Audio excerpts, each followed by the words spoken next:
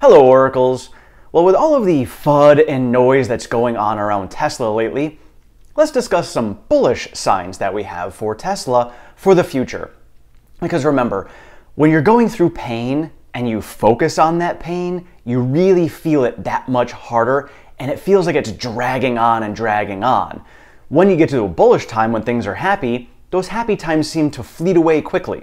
So let's remember that we do have happy times ahead of us. Obviously nothing is guaranteed, but, a lot of us see the future as being very bright for Tesla, and I am one of them.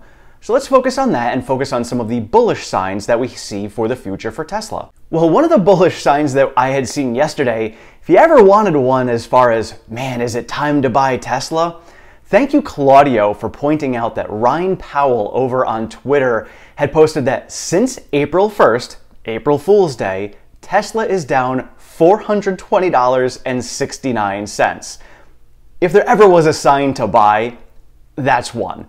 Can we fall further? Absolutely. There's no guarantees as to where we go from here, but, I like to look at little signs and symbols as just a point to me is like, am I going in the right direction? Are we moving to where we need to be? To me, this is a huge sign of, yes, we are moving in the right direction. Now, you gotta remember, sometimes the right direction is backwards. Sometimes you have to take a step or two backwards before you can move ahead even further. That's just where we're at right now. And you have to remember that the majority of the market, the entire stock market, is falling down. We just hit a bear market officially in the S&P. So it's not like the stock price pulling back for Tesla is all Tesla related. Sure, you can say things that Elon says on Twitter and all this and that are causing it. Whatever. Maybe it's magnifying it a little bit because people are getting their emotions involved and they're taking their focus away from the fundamentals of the company.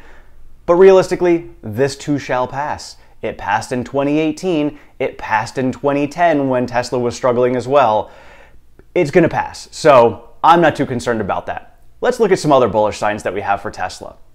Next on the list is Indonesia. We have unofficial reports from an official over in Indonesia stating that Tesla and Indonesia are on the path to opening up a battery and electric vehicle factory over there. So we knew that the battery factory was something that was most likely going to happen. Indonesia has the largest nickel reserve on the planet, so that's huge for them, and Tesla has stated in the past that, putting up manufacturing facilities around their suppliers is great for logistics. So let's see if this is going to happen. And, when Tesla had Indonesian officials come to Giga Texas, had a great conversation. Just Elon's mannerisms and body language was just very much excited to be involved in the country. So I have a feeling, and this is just an assumption and a feeling on my end, I have a feeling we are going to get an official announcement from Tesla by the end of the year that they are going to be putting up an electric vehicle factory, not just a battery factory, over in Indonesia, which would be huge. And this is something we had talked about previously, about the fact that Indonesia is one of the countries that drives on the other side of the road. For efficiency purposes, if Tesla had a factory dedicated to building vehicles that have steering wheels on the opposite side, that would be huge because they can supply Indonesia, Australia, UK, Japan, many other countries that are out there right from that factory all by itself. Another bullish sign is we just saw pictures on Twitter of the 9,000-ton gigapress that has been completed. No official word as to when or if it is going to be in Giga Austin soon, but it is complete, and that is the size of the gigapress that is needed for the Cybertruck. So we already know that Elon has mentioned that the Cybertruck is going to go into volume production next year. So to see this gigapress completed and then seeing that we're going to get to volume production next year tells me that we are on the right path to get there. So again, going back to all of the FUD and noise that we're hearing now, dig through that. Dig through it and find out what is going on for the company. Yes, the Cybertruck is coming. And by the way, the Cybertruck has at least 3 years of a backlog of production that they need to fill up for all the demand that is out there for it. I'm one of them. I think I'm like 1.5 million on the list to get my Cybertruck. So who knows when I'm going to get mine, maybe 2025. But either way, they have a massive backlog for the Cybertruck. And now you think about the Cybertruck, it is most likely going to be a higher margin vehicle similar to the S and the X.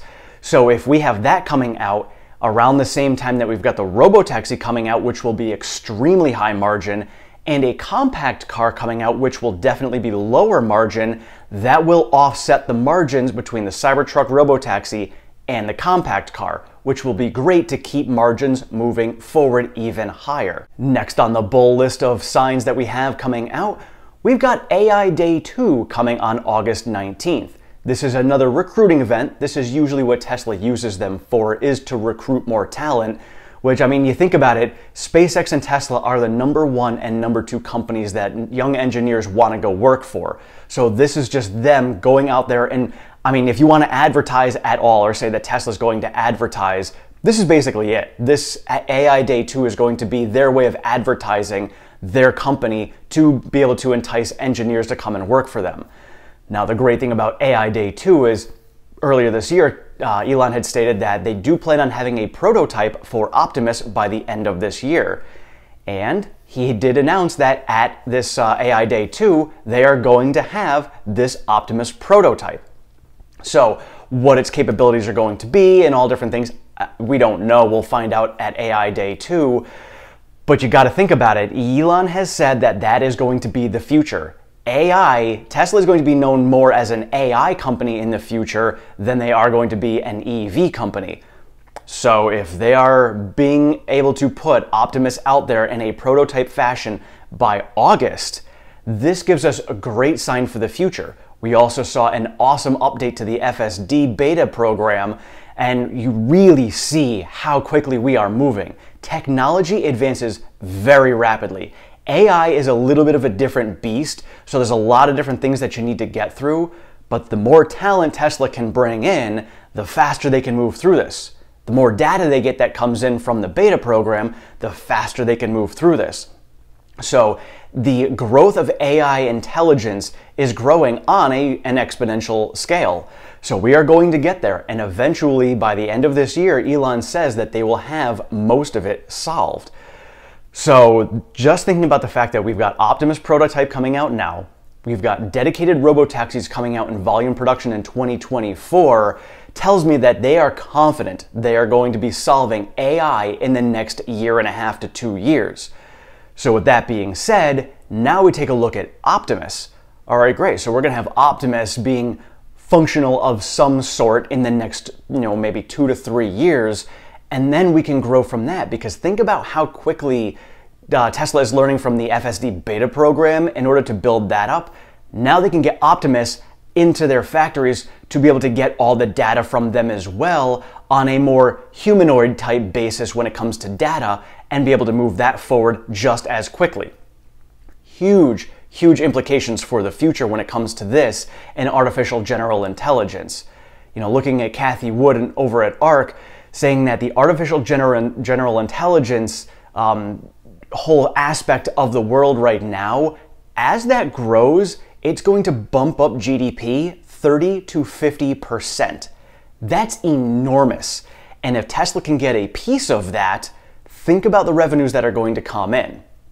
I mean, that's going to be huge, and a lot of it's going to be high margin. And not only is it going to be high margin for whatever they're going to sell out of this, think about how it's going to make their factories more efficient by using Optimus labor. This way they can cut down labor costs significantly, and then the margins on their vehicles will go up as well because their expenses are going to come down. All of this huge for the future, yes. Granted, none of this is guaranteed, none of this is actual reality right now, but this is what the future is looking like. I am a believer that this is where we are going to be going in the future. We have too many other players out there that are moving in this direction for me to say that it's a Tesla only thing and they're, possibly going to fail, and if they don't succeed, then it's never going to happen. It's very similar to EVs and EV adoption. Tesla was taking those steps to move in that direction, and now we're at the point where everyone else is moving in that direction, including governments, which are putting regulations for the future on ICE vehicles, saying that they won't be allowed to be produced. I foresee the same thing happening in the future, maybe not with regulations when it comes to the governments, but I see in the future that we are going to be moving in the artificial general intelligence move in that direction, and we are going to have a lot of other players that are going to come along that are going to follow on those curtails and try to follow Tesla's lead. And then we're going to keep on moving in that direction, and artificial general intelligence will be the future. And now when it comes to long-term investing and dollar cost averaging to go along with all of these bullish signs, look at Warren Buffett. Warren Buffett has been in the market for a very long time and obviously a very wealthy man. Now he goes more into value plays, but the same really holds true for growth stocks, because a lot of times growth stocks, as they grow, eventually become value plays. So what it comes down to is holding it long term. So let's say you have a stock that you bought for $10 a share, and you bought 10 shares. You invested $100 into that stock. Now stocks, until they change their number of outstanding shares, will usually swing, on a good day, 2 to 3% during a normal market, not like the craziness we're in right now. So it'll move 2 to 3% up or down. So if your investment of $10 at the $10 share price goes up 2%, you've made yourself $2. Cool, $2 is great. Now if you hold that stock long enough and now it grows to be a $100 stock, now you still have only invested $100 into that stock, but now the shares are each worth $100. So if it goes up $2, you now make $20 and it swings more. Now push it up to $1,000. You've now held this stock long enough for it to be $1,000 per share. Now if it goes up 2%, you're now up $200 on your initial $100 investment of those 10 shares. So you got to just think about when you're holding it long term. So for a lot of you out there who have been holding for long term, and we see that the stock has tumbled as far as it has and your portfolio has come down this far, it can grow up that much further and that much faster, which is why they say fortunes are born during bear markets, because the more you invest when a stock price is suppressed, the more it's going to grow for you in the future. And the more it grows and the longer you hold it, the more those percentage gains that are average for that stock will reflect in your portfolio even more. And so when you're dollar cost averaging along with this, you're always getting the best average price all along the way. And that's just going to mean that in the future, you'll have more shares, which is why right now, during this bear market, accumulating shares is the most important thing you can do, because when we get to those higher dollar amounts in the future, those shares that you purchase now are going to be that much more valuable when we get to that point 5 and 10 years down the road. And now there's a lot more other bullish signs that are out there that we have coming. We've got the S&P upgrade into the investor grade rating that we should be seeing probably later this year or early next year. Maybe an inclusion into the Dow. We've got a split coming up, which doesn't change valuation, but it's very bullish for a company to do this. And we also have the semi coming out next year. We've got energy that's growing. We've got insurance that's growing. So many awesome fundamental pieces of the company moving forward. So let me know in the comments below, what other bullish signs do you guys see that are out there for Tesla? Because going through these times of pain are tough. And the most important thing I can tell you is, I remember this from all of my races, focus on the finish line and what your goal is. What is your goal for investing and for holding this stock?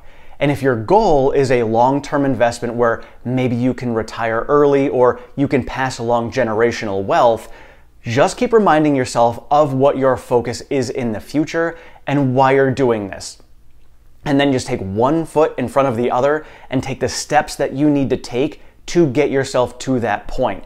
And just remind yourself of the fundamentals of the companies that you are investing in. And when it comes to Tesla, there's a lot of bullish signs for the future. You just got to fight through the noise right now. So let me know in the comments what other bullish signs you guys see, and we can share them with everyone else, because these can be very difficult times to fight through.